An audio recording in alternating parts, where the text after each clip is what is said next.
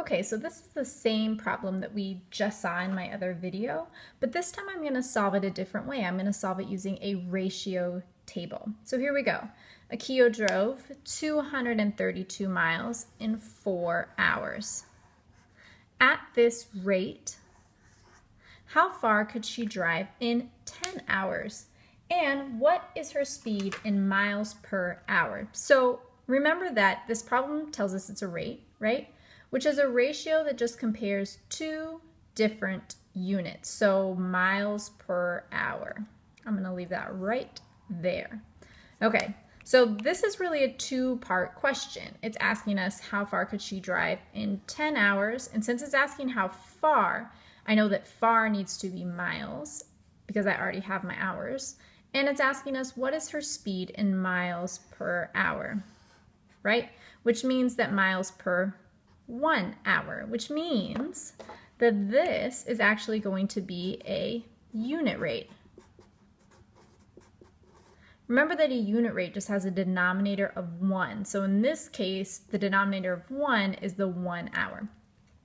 So before I solve this with proportions, in this video I'm going to solve it using a ratio table. So I'm going to use a vertical ratio table. So the first thing I want to do is write out my units. My first unit is miles. My next unit is hours. So I just drew a T-chart, miles and hours, and I'm going to use this to make a ratio table. I actually like solving this way better than using proportions just because it's kind of easier to see everything laid out in one place. All right. So we know that we are going to be looking for her speed in miles per hour. So I'm going to fill that in as 1 hour. Since I don't know how many miles she's driven yet, I'm going to leave that blank. The next thing I'm going to fill in is the rate that they give me, 232 miles in 4 hours. And the last thing I'm going to fill in is this last piece of information, 10 hours. But I have to leave the miles blank because I don't know how many miles she drives in 10 hours yet because I haven't solved the problem. So what I like about ratio tables is that it's easy to look for relationships between the numbers. So remember that we only use multiplication or division when we're solving with ratios. So when I look at 4 and 10, well, I think to myself, does 4 go into 10 an even number of times? No, it doesn't, right? 4 times 2 is 8, 4 times 3 is 12. So these numbers are not compatible. But I can think that, well, how could I go from 4 to 1? I can divide by 4. 4 divided by 4 gives me 1. So I can do the same thing on this side, and I can divide 232 by 4. Don't know what that is off the top of my head, so I'm going to move off to the side so that my work stays neat. And I'm just going to set up my division problem. 4 goes into 2 0 times. 4 goes into 23 5 times. I get a remainder of 3. Bring down my 2. 4 goes into 32 8 times. And I have no remainders, so I'm good to go. This means that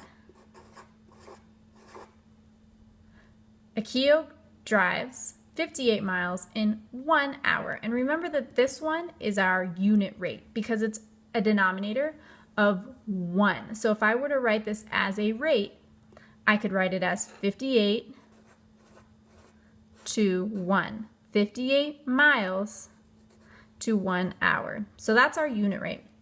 So now instead of setting up a proportion, I can actually use my unit rate to solve for this last missing piece of information, right? So I'm going to switch colors so that it's easier to see what I'm doing. And I'm going to use my unit rate. Look for a pattern with multiplication and division. Does 1 go into 10? Yes, 1 goes into every number.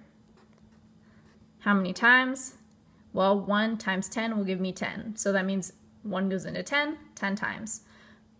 Got to do the same thing to the other side to keep them equal. Multiply 58 times 10, and that's going to give us this missing value.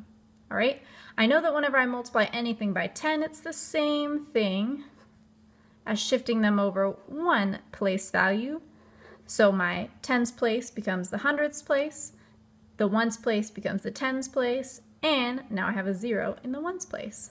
So there we go. We've gone ahead and we've solved our problem using ratio tables.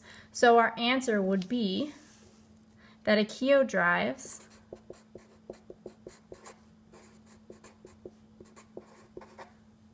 58 miles in 1 hour.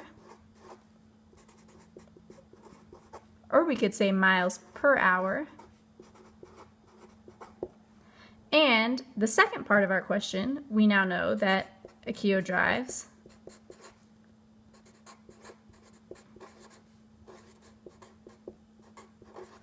580 miles